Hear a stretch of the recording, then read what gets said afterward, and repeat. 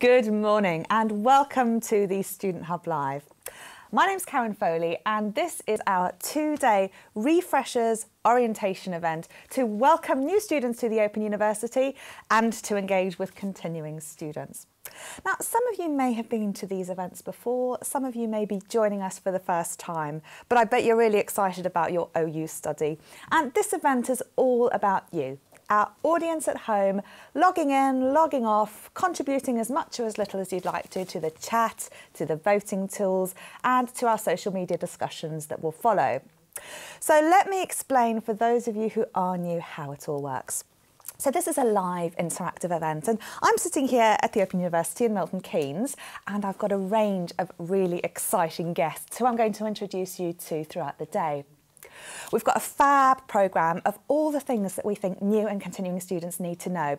You might have been studying for a while, but did you know that you can get appointments with the Careers Advisory Service or what the library can do to help with your referencing? Well, we're going to cover all of these sorts of things, as well as looking at current topics like mental health, studying with mental health difficulties. We've got a fabulous quiz this afternoon as well, our Wheel of Ologies quiz, which is great fun, and we'll fill you in on how all that works, and lots more.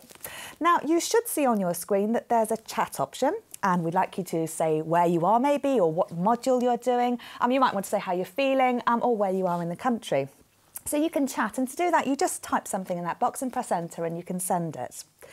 You can also change the layout of your interface, so if you'd rather the chat was bigger or smaller, you can adjust it pressing the little button on the bottom right hand side of the screen. And if the chat's moving really fast and you think, oh, that was an interesting point, I'd like to go back to it, there's a little pin button that looks very much like a pin at the top of the chat. And you can press that and then hold it and you can go back and forwards throughout the chat as well.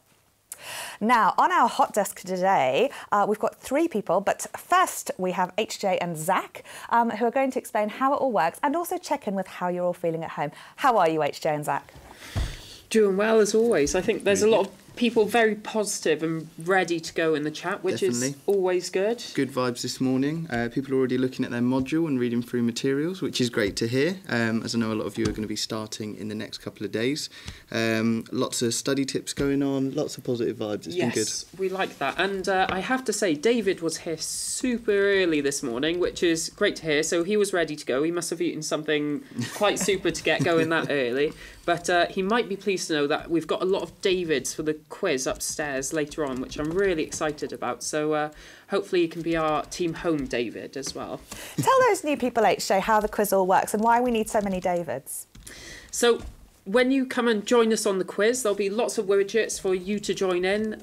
We like to group up as Team Home. We're on a bit of a winning streak at the moment. We always do better than the teams upstairs. But I think at the same time, there is some testing of Google. That's got nothing to do with what we're doing. But yeah, just come and join in the quiz. You can sit along and just relax, see what's going on, or use the widgets to join in as well. But along with the quiz, like the chat here, anything goes. So we'd like you to chat about whatever's on your mind. So if you're thinking about modules or not too sure about what's going on, then just put in the box. Or if you have some questions for our guests, they always love to hear from you. Actually, we've had some great study tips already, because I know Martha Rose is getting back into studying after a while. So she's asked, has you got anyone got any tips on revising? We've had some great ones through as well. I think Davin had a great one today. Davin was talking about using flashcards with questions on one side and the answers on the other, which is great kind of physical, visual kind of aids to use there.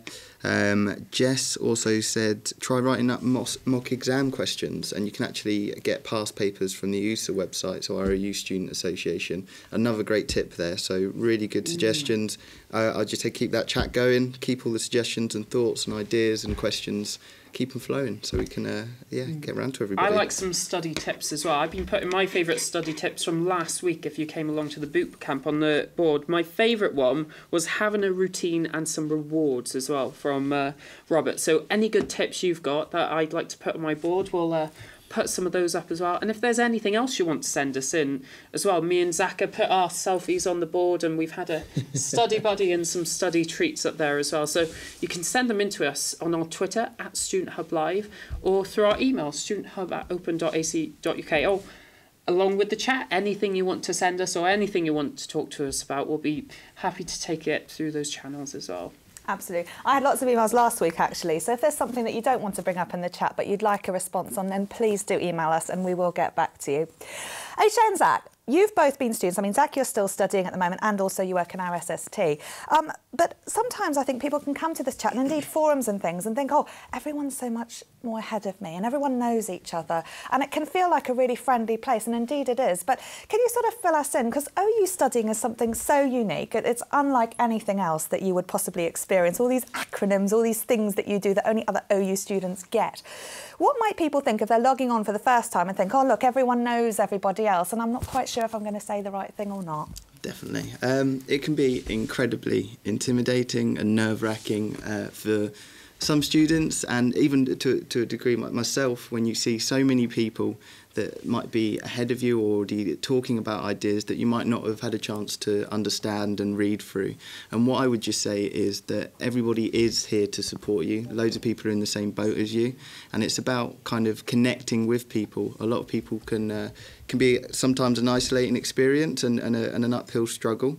And you just got to remember that loads of people are in the same boat. You've got your tutors there to support you, you've got your student support team, you've got, like you say, your employability services later on down the line in your studies, and your students there you can kind of speak to on forums and other mediums to share those ideas and feel more comfortable, like you're part of the community, which is what we want. Brilliant. And we've got lots and lots of Q&A sessions later today, so keep those questions coming in. You can ask them, and hopefully, if you don't ask them, somebody else will. But if no one asks them, they're certainly not going to get answered. Now, I've got lots of things on the table here today, and one of the things I wanted to fill you in on is that this whole Student Hub Live, it started a few years ago, and it started when we thought, how can we give OU students some sort of freshers experience, you know? How can we welcome them to university? And we thought, well, we're a distance learning provider, so we'll make a virtual freshers fair. So we started these events.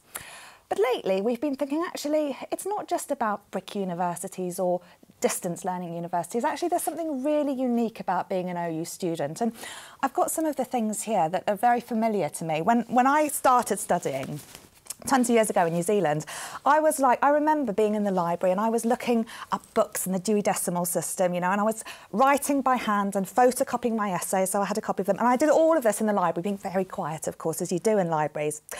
And then I started studying with the OU like quite some time later, and I had all these videos, and I remember setting my video recorder and these cassettes and like winding them back and things. And, you know, I may look very young, but actually this wasn't that long ago. And I think sometimes it's incredibly surprising how technology just massively changes our lives in a way that we sort of don't expect. And so instead of like this virtual parallel to welcome people to university, this is actually something really, really unique and special. And I think that, you know, often distance education provides things over and above things that could happen in face-to-face institutions. Like you guys out there, you know, tell us where you are, tell us how you're feeling. You can all see what each of you are doing on those widgets when you've voted.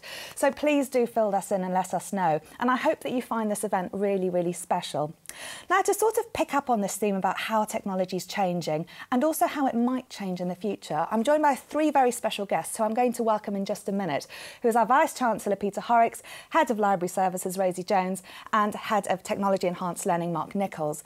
But first, I wanted to show you something, again very special, which is over the road on campus, and this is where Zach works, in our student support team. Now, these are the people who will be incredibly helpful for you in your studies, in addition to your tutor and the other students, of course. But let me show you first what the student support team does, and then we're going to come back and have a talk about the state of technology and what all of that has to do with universities and the role of universities in this day and age. I'll see you in about 6 minutes.